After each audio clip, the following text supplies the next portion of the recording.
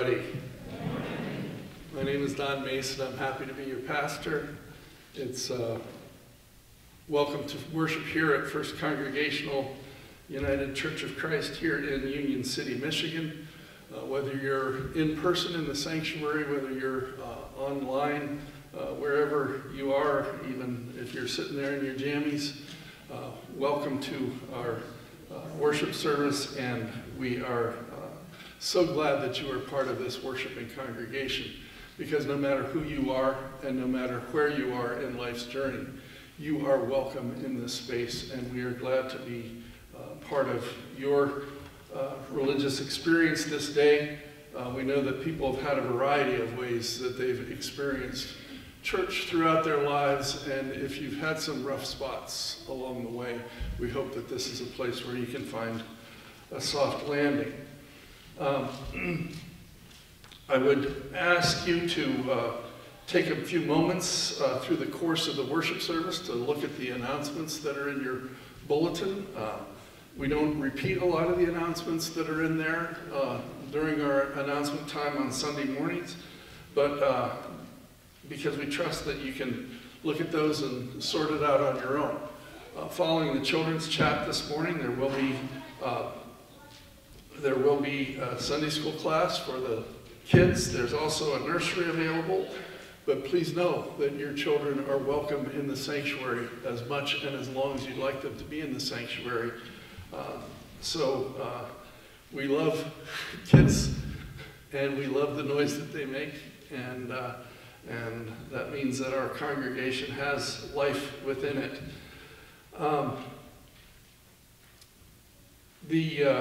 I have a thank you that I would like to read to people.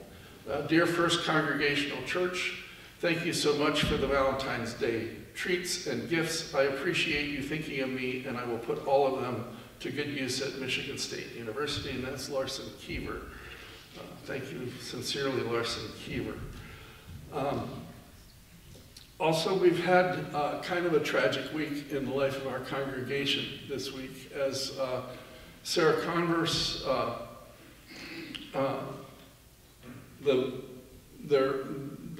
Pete and Sarah's baby, Ruby Grace, died on Thursday morning as they were trying to deliver the baby. And so our prayers for the Converse family are great, and if you would like to help out in some way with, they're doing some coordination of dropping food off at the Converse's house this week.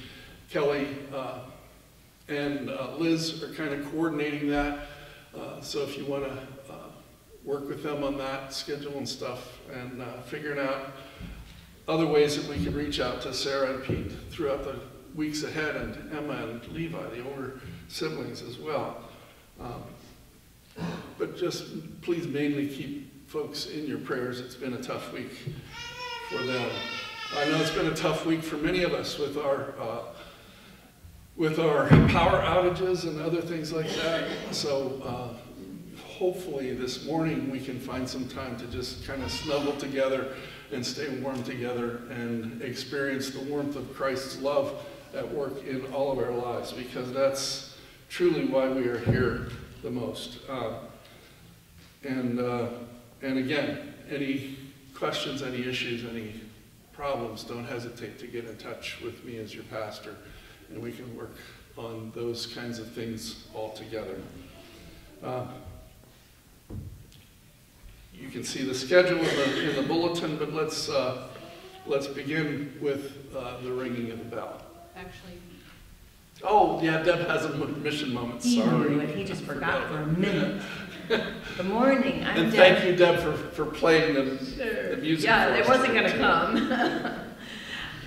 I'm representing Shalom Board this morning, and we have a mission moment on community action. We used to do the Walk for Warmth this weekend, and they don't come down here anymore. They still hold it certain places. I'm not sure exactly where, but we're just encouraging. Shalom Board is giving some money, and if anybody else would like to give, they are a wonderful organization. They are dedicated to helping people achieve and maintain independence. They have a community and family engagement leader, and they work on Head Start. They have a Head Start program. They have childcare for low-income families. They have parenting classes. They supply commodities for low-income seniors, for low-income people of all ages. They have a variety of sites that they go to, 14 to 16 boxes per family per year. They also have emergency food. They have transportation within Calhoun County. They can go to the doctor, to work, grocery store, socializing, etc. It's critical to keep older people active and independent. They have adult education. You could obtain your GED through them. They do the foster grandparents program. We've had those grandparents in our school systems here. I remember my children just loved those grandparents in their rooms, and it's a triple win. It's a win for the teacher, for the children, and for the person who is serving as a foster grandparent. They weatherize houses. They work on lead safety, veterans families.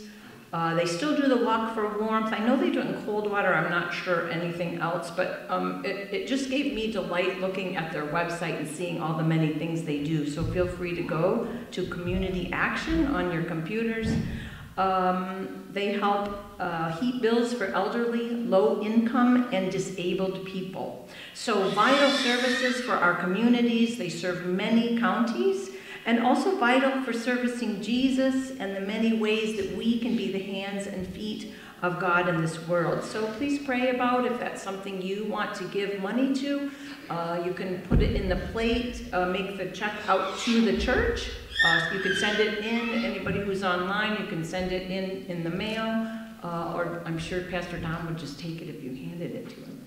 And make it out to the church, and then the church will send a big, whatever amount of money to Community Action. Thank you so much.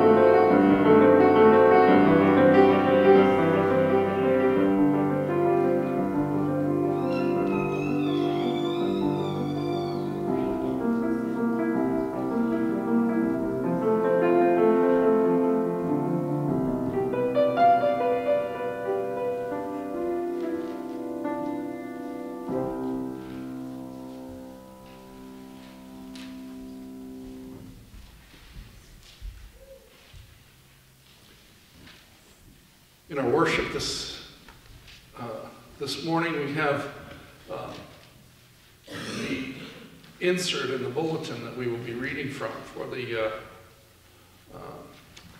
is there an insert? Yeah, okay.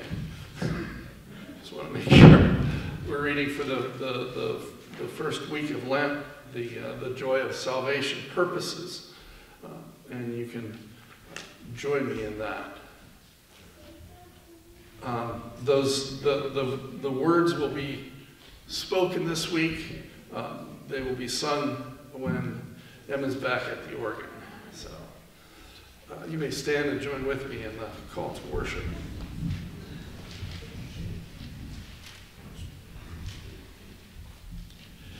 Jesus said to James and John, "Follow me," and they followed him. When we follow the leader, we go where he calls us to go. For the joy before him, Jesus sojourned on to the cross that was grim for salvation won. We don't have those words. You don't have those words? Okay, let's start over again. What is this? Yeah, this is the bulletin insert, right? Oh, it's a different. Some type now. Oh, What do you want to do? Make sure it's the same. I thought so. Well, we're going to do this again. Because I was wondering why nobody was speaking. Okay. For the joy set before him, Christ endured the cross, scorning its shame, and sat down at the right hand of the throne of God. So we fix our eyes on Jesus, the author and perfecter of our faith.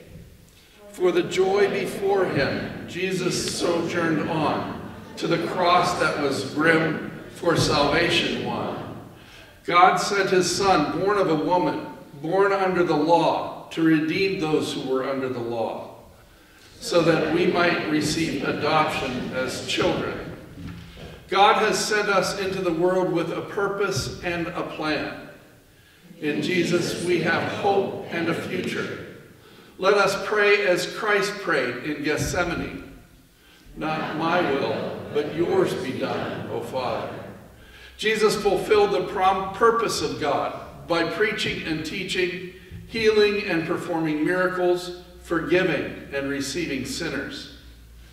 Our purpose is to serve as imitators of Christ, sharing the gospel message, loving, helping, and forgiving others in his name. As disciples of Christ this Lent, we follow him to Jerusalem to praise him as our King. We follow him to the upper room, where he demonstrated that he came not to be served, but to serve. We go to Calvary, where he gave himself into death for us. We stand outside the empty tomb, where his purpose came to life for him and for us forevermore. Let us ever walk with him. For a purpose Christ came to achieve God's plan. We live on in his name. Hail the Son of Man. And note at the bottom of the insert there are daily readings that we could share during the week. So please take this home and continue to use this as part of your Lenten discipline.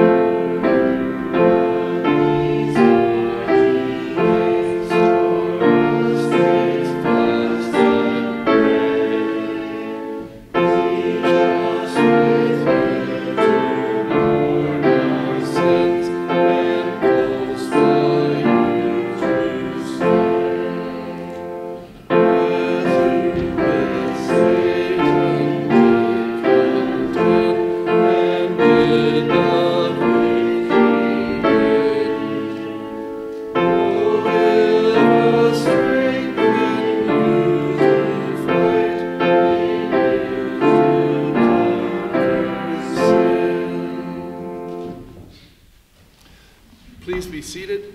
I'd like to invite any of the children that wish to spend a little time talking to me this morning to come up and do so at this time. There comes Ava. And if you're the only taker, I'm glad to have you, Ava. How you doing? Oh, there comes Charlotte, little baby Charlotte. Is there somebody in your daycare named Charlotte? And then there comes baby Charlie and Max. Yeah, all right. So we got a good little group here. How you guys doing? You guys doing good? One of the things that I didn't know if you noticed yet, but we have purple today. You like purple? Yeah, purple is, we've got purple on the lectern, we've got purple on the pulpit, we've got the purple banners up, we've got a purple cloth draped on the cross. Do you see that? Because we've entered a new season of church life, and it's called Lent. Yeah. Now, did you ever lent anything to anybody? Did you lend them lend somebody something to eat, or lend them your crayon so that they could color, or did you lend? No, that's not how Lent goes. That's not what Lent's about. All the grown-ups are laughing because they think I'm silly talking about Lent like that. Lent is a time when we're trying to figure out how God wants us to live our lives, and that's something that's true every week, right? That we're trying to figure out how God wants us to live our lives. I know. But during Lent, we pay more careful attention to it because we're building our way up to the most important holiday of the Christian life, and that's Easter Sunday. And because Easter Sunday is so important to all of us, yes, Easter Sunday is very important, yes. But because Easter Sunday is so very important to us, it takes longer to get ready for Easter Sunday than it does the other Sundays of the year, you know.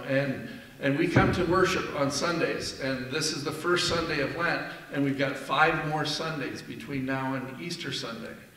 And each of those Sundays, we're going to be thinking of new ways that we can order our lives and we can connect ourselves with Jesus in new ways. And so, I know, I'm so distracted by these beautiful babies. I learned something. What did you learn? So everybody in here, when they were babies, they all had blue eyes. Everybody. The babies all had blue eyes. Or brown. Or green. No? They're, okay. And where did we learn this? I learned it from school. You learned it at school. Okay. Because when they get older, the eyes decide what color they want. Oh, the eyes decide what color they want to be there. So you're born with eyes that are very, you know, that are one color, but then they have a tendency to grow and change and maybe have different. I did not know that. I did not know that. And how long does it take for that to happen? Do you know? Is that more of your science understanding or not? 40 days. That's what I'm guessing.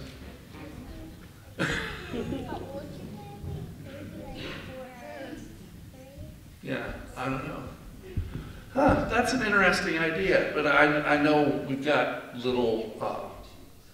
couple little blue-eyed girls here, and brown-eyed Ava, and brown-eyed Max, and brown-eyed Amber. Look at my eyes and they say, "Oh, your eyes are greenish, bluish, brownish."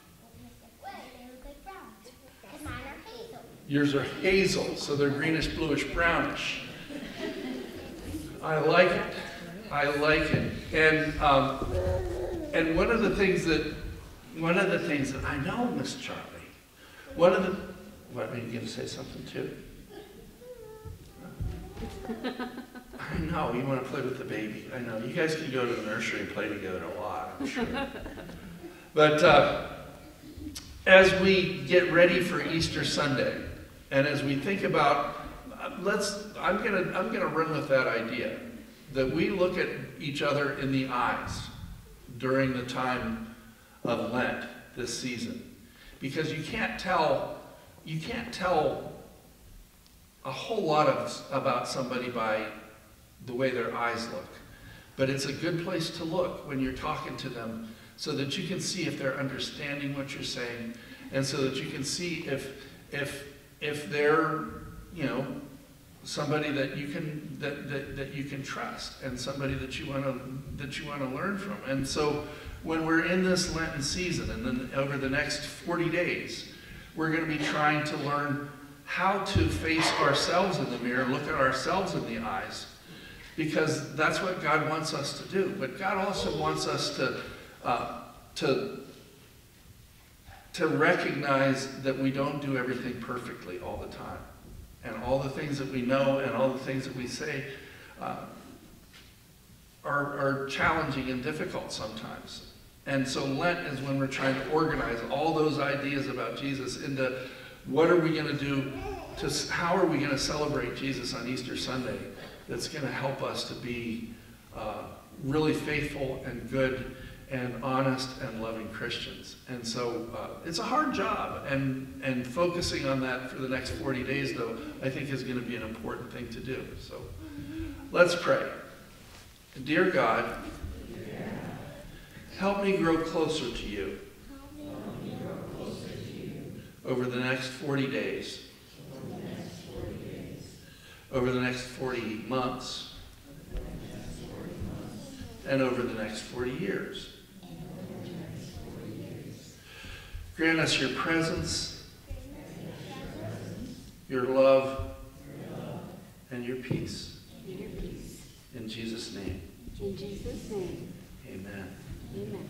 Now we got to teach these littlest ones how to pass the peace. And then we're going to sing a song, right? Yeah, we're going to, I know, pass the peace. The peace of Christ be with you. Peace of Christ be with you. I receive the peace of Christ. Peace be with you. Yes, thank you. And also with you. Thanks for helping out.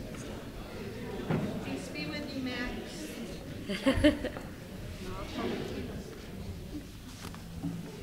And now we're going to sing the song. Tell me the stories of Jesus. I long to hear. Tell me if he were here. Scenes by the wayside, sails of the sea. Memories of Jesus, tell them to me. Been a long time since we've seen it. That's nice. Now you can go to Sunday school if you want. Max, you can go to Sunday school or you can stay in here. There's Bryce. Charlie, you can stay wherever you like.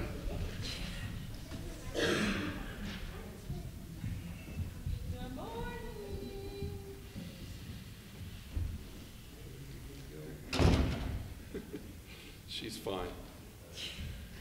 I know. You gonna help? All right. Our scripture readings today are in two parts. We have the first part from the book of Genesis.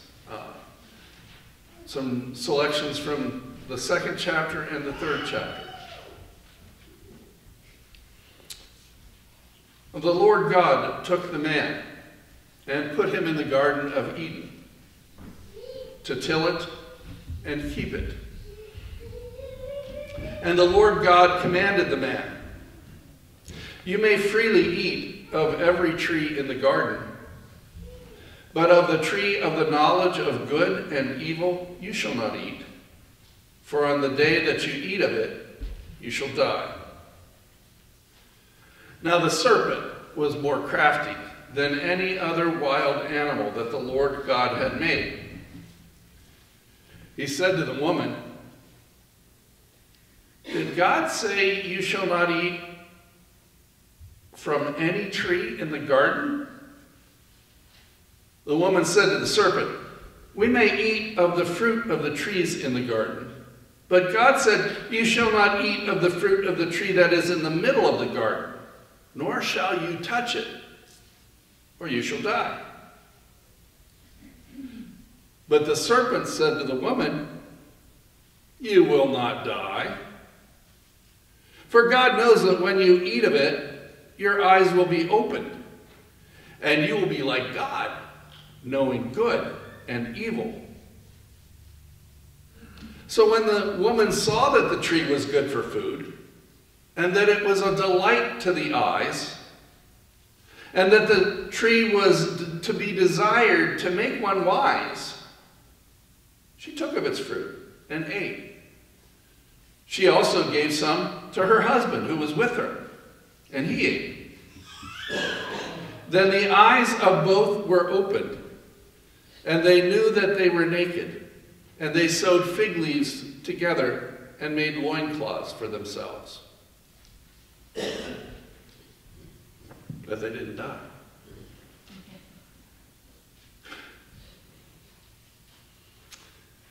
And from Matthew, the 4th chapter, the first 11 verses.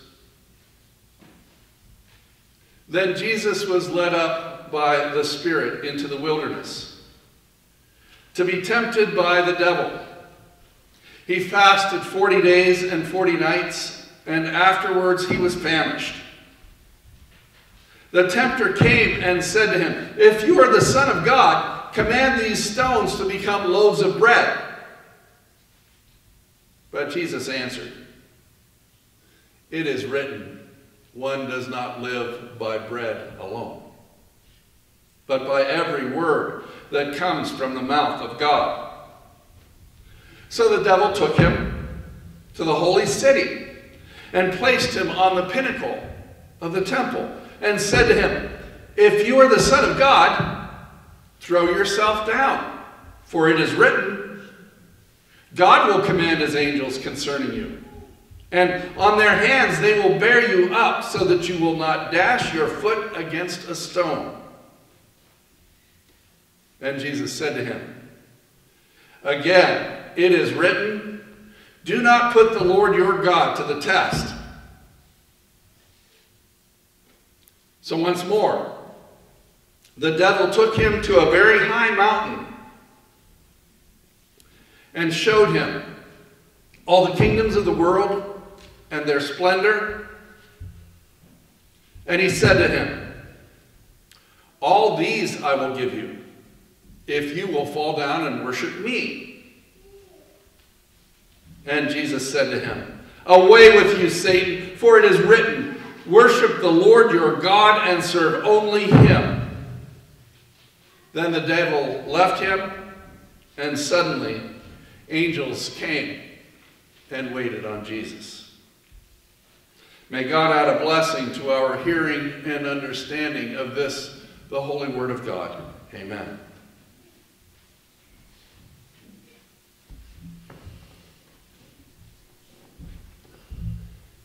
As of today, we have 37 days and 5 Sundays left in Lent. Now, the 40 days of Lent is counted without Sundays because Sundays you don't have to fast. If you're fasting from chocolate for Lent, you don't have to fast on Sundays. You can have a bite of chocolate on Sundays. That way, in between, you don't have to suffer so much. Just saying. It's not cheating to have a piece of chocolate on Sunday if you're giving up chocolate for Lent. It's a theological principle that's at work. Okay? For some people, it's going to be easier just to completely forget about it for the whole 45, 46 days, whatever. But for some, that might help you get through your Lenten discipline and make you think a little bit more about the things that you do and don't do during the course of your Lenten journey. I know I didn't give up chocolate for Lent, so I don't have to worry about that. I didn't give up eating anything for Lent. I did decide that I want to try and take on a few things during Lent, and so that's the more important discipline that I'm trying to get to today, is that discipline of being more engaged in my prayer life, being more attentive to reading the scriptures, and being a little bit more creative in the ways that I'm approaching my Lenten discipline, if you will. And today, one of the reasons that we have this 40-day period that we talk about is because that was a common thing in Jesus' day as a means of self-discipline, to do a 40-day fast. Jesus, they talk about in Matthew, Jesus being led by the Spirit in the wilderness to be, and the first thing it says that's going to happen is Jesus is going to be tempted by the devil. He's going off into the wilderness to be tempted by the devil, and the first thing he does is he fasts for 40 days. Now, we oftentimes when we read this, our brain turns it around a little bit.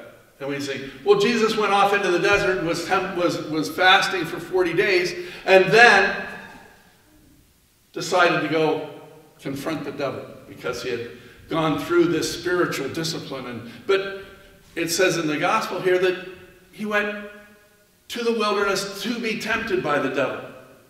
And then the first thing that he did was fasted for 40 days. And at the end of those 40 days, what's the expectation, right? The expectation is he's ready to do battle with the devil. He's ready. He's got a spiritual load inside of himself that he's just gonna battle the devil. He's gonna overcome all those temptations. He's gonna be strong, and he's gonna be wise, and he's gonna be smart, and he's gonna be even a little sassy and confident when he goes in there to deal with the devil, because he's just gonna put him away that easy and that quick. But it says, at the end of those 40 days, what does it say Jesus was? He was famished. He was hungry. He was human at the end of those 40 days. Even though he had this sense of purpose, understanding this connection with God, this inseparable part of Jesus that was divine, he still had his human body that needed to have its food available to it, and he was famished.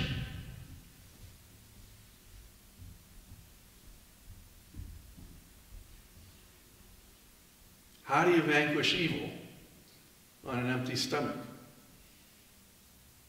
Well, here's an example from Jesus. But oftentimes, when we start talking about sin, when we start talking about temptations, we come back to this Bible story that we used to set it up, this story from Genesis, right? Of the man and the woman. It doesn't name them as Adam and Eve. Eve isn't even named as a person's name until the end of this Genesis story. And she's only named so once. It's just the man and the woman that are in the garden.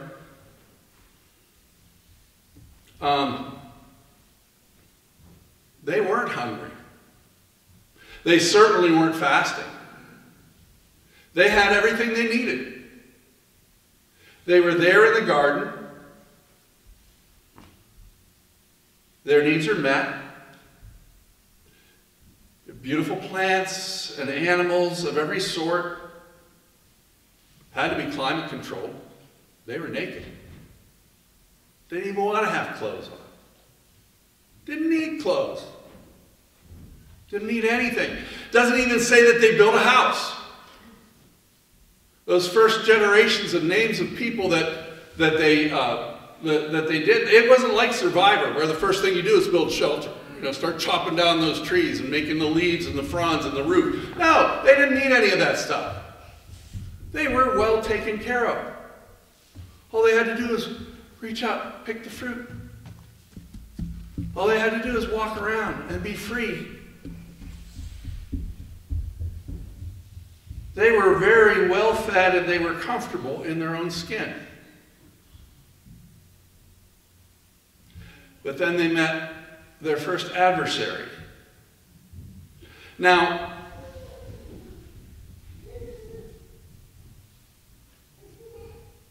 the adversary is not a person in this story. The adversary in this story is the talking snake, the serpent, the craftiest of all the wild animals. Not Satan. Not an embodiment of evil in human form, but a snake, a wild animal. A talking snake also. And not the only occasion where animals talk to humans in the Bible. We have another story later on about Balaam and his donkey, right?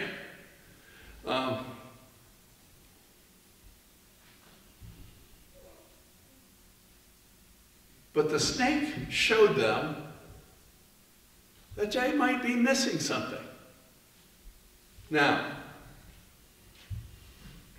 isn't that just like human beings?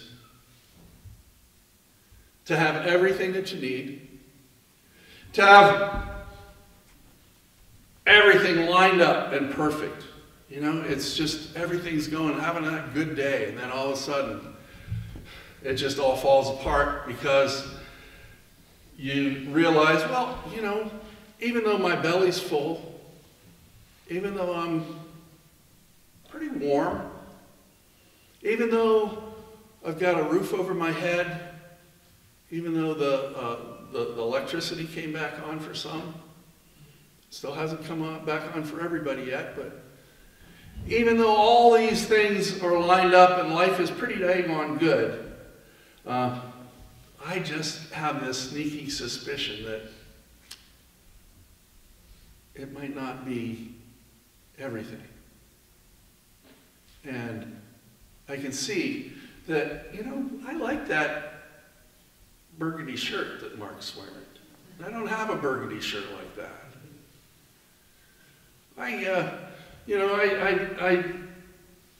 I love those shoes that she has on. And I don't have any shoes like that.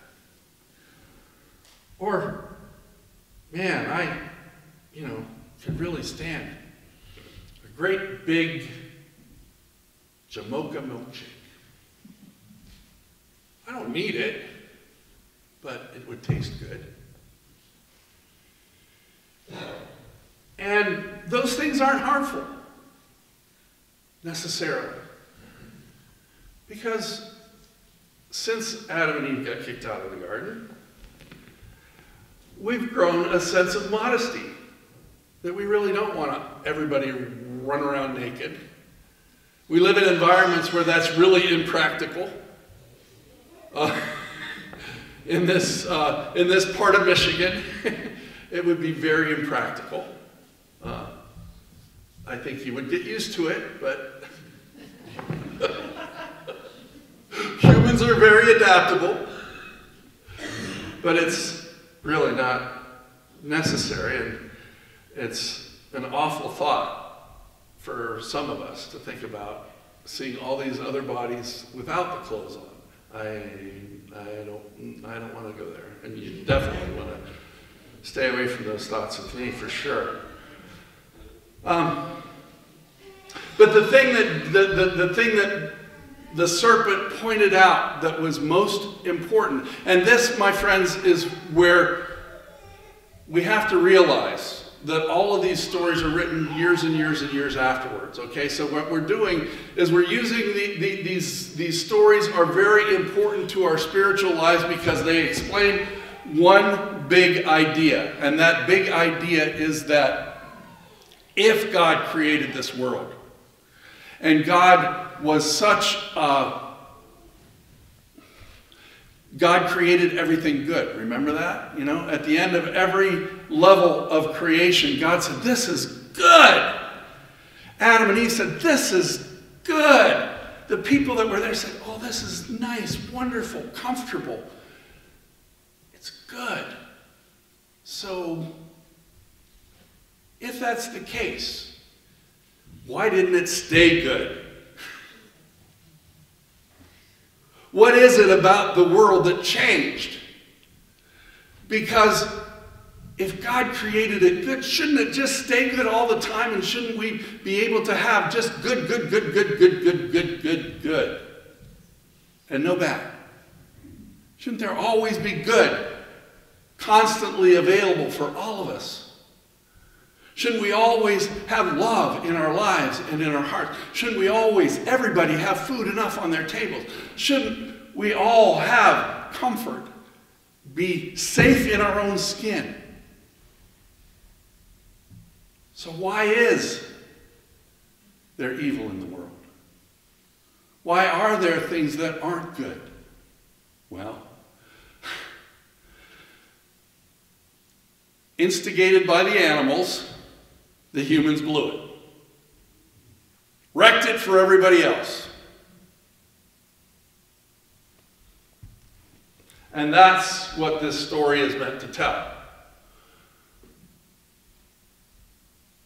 Humans came into the world as a created version of God, good to the bone. But it wouldn't last, even beyond the first generation of human beings. So with the introduction of humans into God's perfectly good world, that's where evil came in. And the serpent said, but can't you see that tree? That tree with the good fruit on it? That's going to help you choose whether something's good or something's evil. That's going to help you gain the knowledge that you need to pronounce something good or bad. And I think both the man and the woman's minds were blown because they said, everything's been good up to this point. Why do we need to introduce bad into the joint?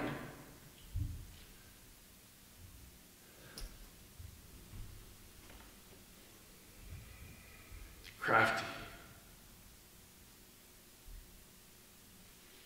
The author of this section of Scripture wasn't trying to describe the actual historical events of the day in the garden. The author was trying to apologize about how humans could be given so much at the beginning of their existence, and how God's created order could be so completely good, but they just couldn't keep that one rule.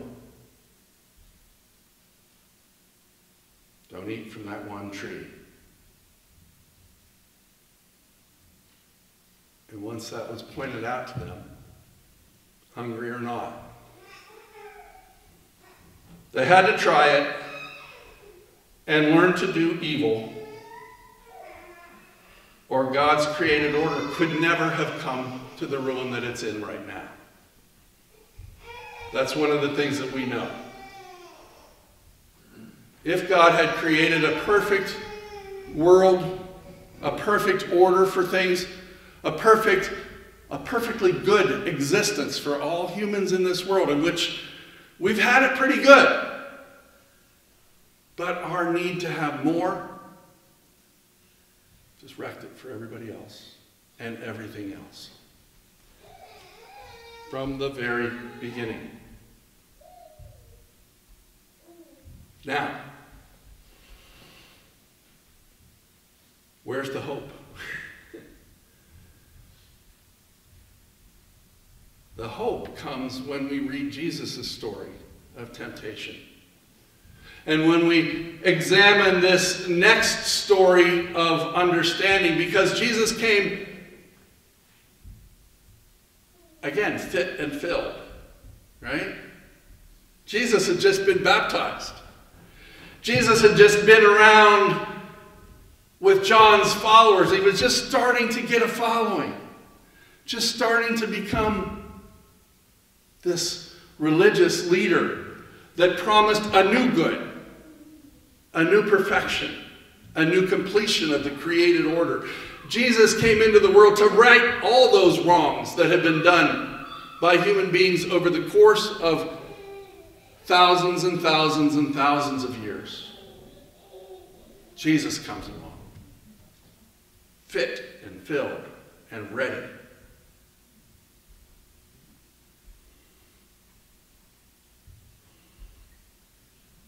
So what does he do?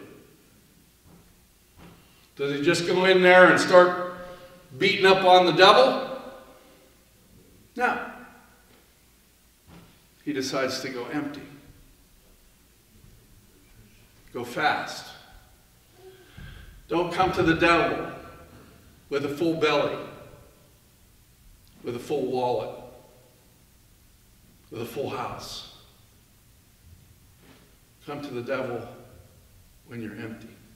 And empty yourself in front of him, because then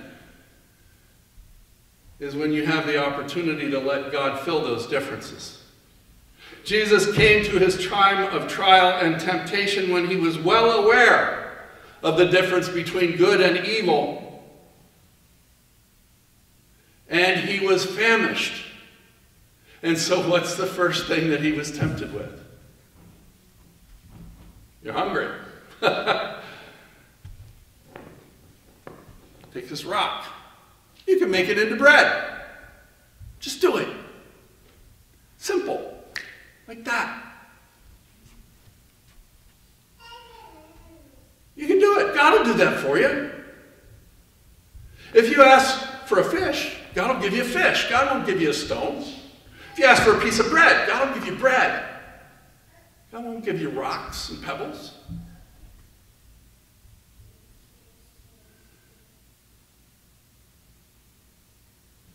He said, no thanks.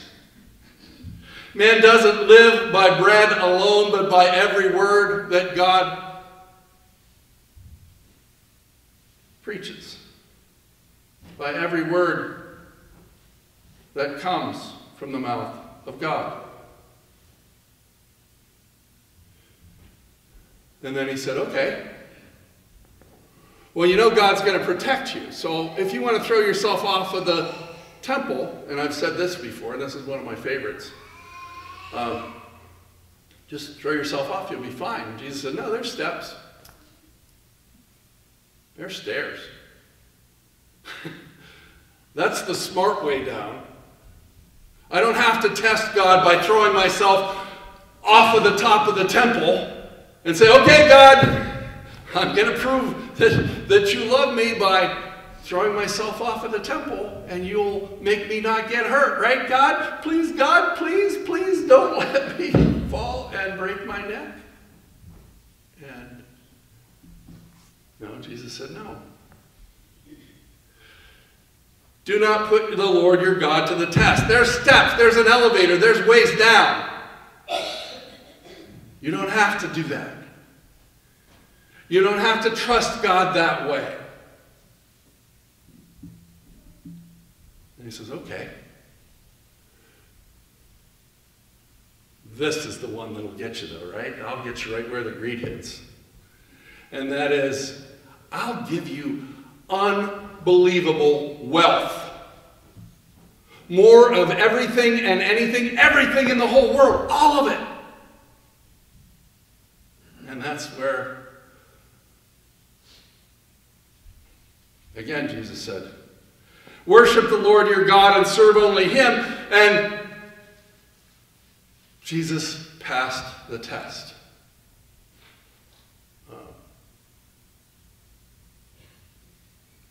Do we? When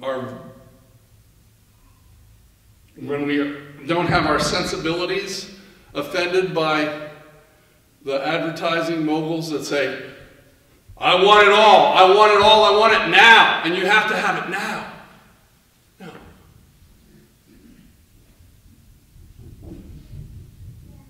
Friends, that is one of the ways that that we need to use this knowledge of the difference between good and evil that we have received. We need to use this knowledge to discern what is good and what is evil, and we need to express that in the habits that we follow as we try and acknowledge that we are being tempted and overcome that temptation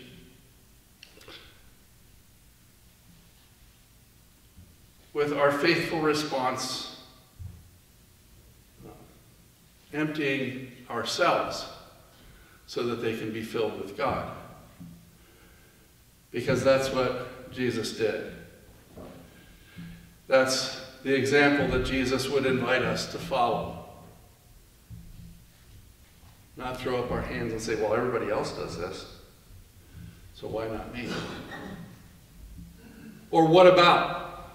Well, you think what I did was not right? Well, what about what she did that's not right? What about what he did that's not right?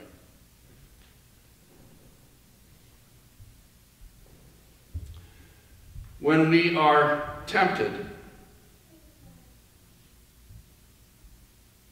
we come to our time of trial and temptation, and we overcome it by growing closer to God and closer to one another, by acknowledging that the way of the world is not the way that leads us to being saved and completed, but that the way of the world may come by accepting less and not wanting more.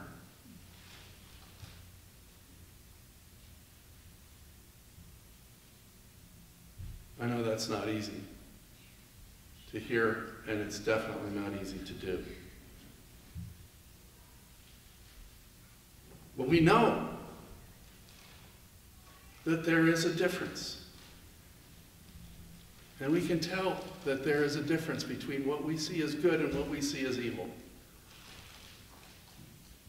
And when we act on those things, we are overcoming the temptations that Satan puts before us.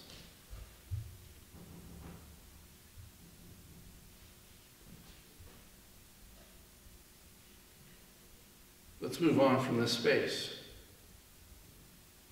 And let's carry these words that we're about to read with us, because they help us to recognize and to acknowledge ways that God has placed truth in our lives.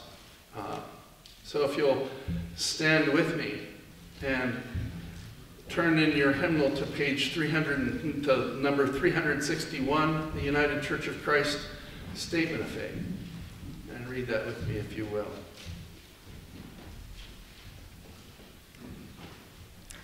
We believe in you, O God, eternal Spirit, God of our Savior Jesus Christ and our God, and to your deeds we testify. You call the worlds into being, create persons in your own image, and set before each one the ways of life and death. You seek in holy love to save all people from aimlessness and sin. You judge people and nations by your righteous will, declared through prophets and apostles. In Jesus Christ, the man of Nazareth, our crucified and risen Savior, you have come to us and shared our common lot, conquering sin and death and reconciling the world to yourself. You bestow upon us your Holy Spirit, creating and renewing the Church of Jesus Christ, binding in covenant faithful people of all ages, tongues, and races. You call us into your church to accept the cost and joy of discipleship, to be your servants in the service of others, to proclaim the gospel to all the world, to resist the powers of evil, to share in Christ's baptism and eat at his table, to join him in his passion and victory. You promise to all who trust you forgiveness of sins and fullness of grace, courage in the struggle for justice and peace, your presence in trial and rejoicing, and eternal life in your realm, which has no end. Blessing and honor, glory and power be unto you. Amen.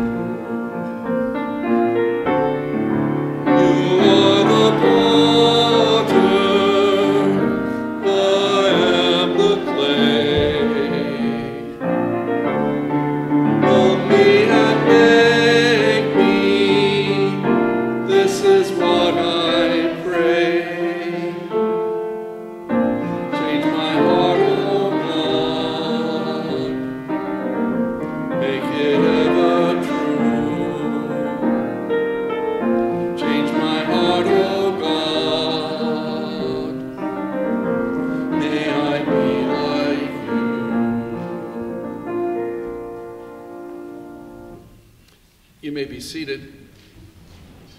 Rejoicing in the many ways that God has blessed and touched us, let us return a portion of those blessings with our tithes and our offerings.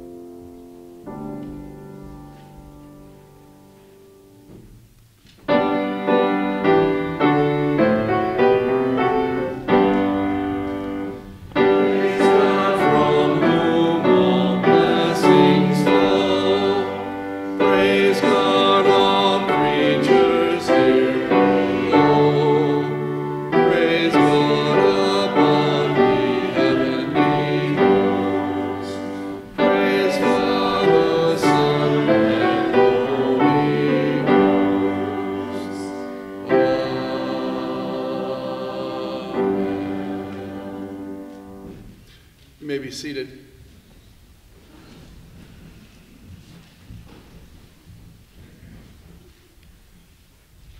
We've talked a little bit about some for whom we're praying today.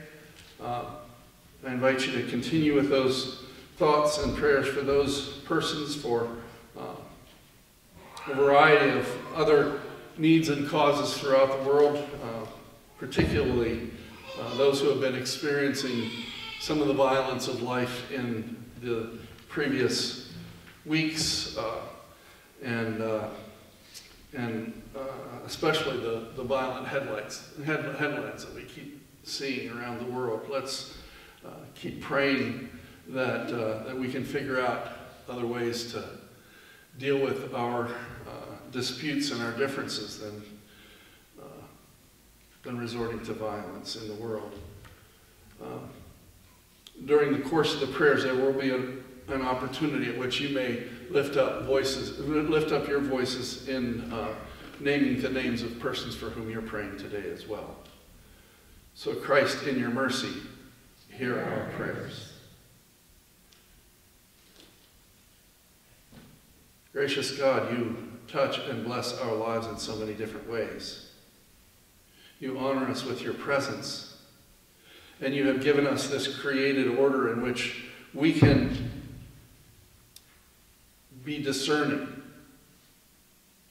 of the goods of life and the bads of life. And that we can honor you by accomplishing those good things for ourselves and for each other, for you and for the world. Grant us your presence. Grant us your love. Visit us with truth. Help us to be seekers of understanding. Help us to carry your message to a world that is hurting. And help us to be agents of healing.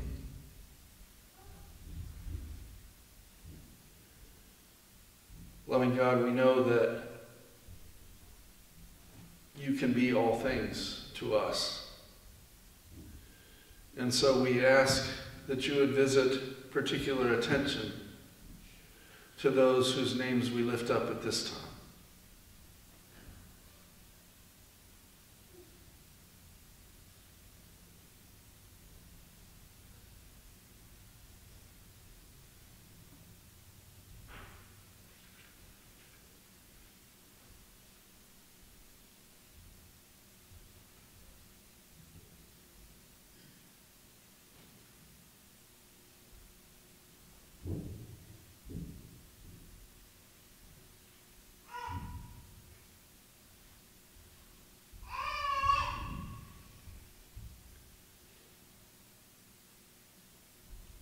Most gracious God, we thank you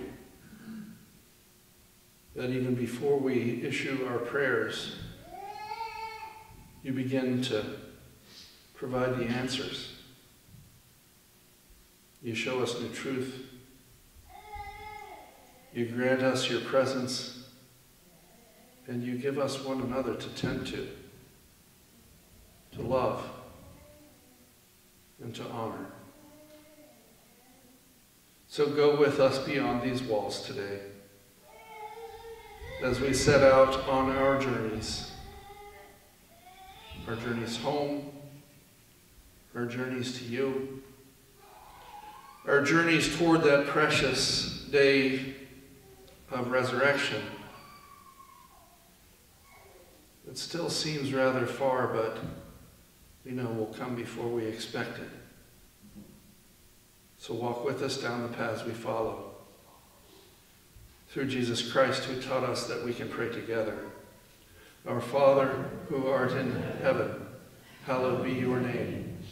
Your kingdom come, your will be done, on earth as it is in heaven. Give us this day our daily bread, and forgive us our sins, as we forgive those who sin against us.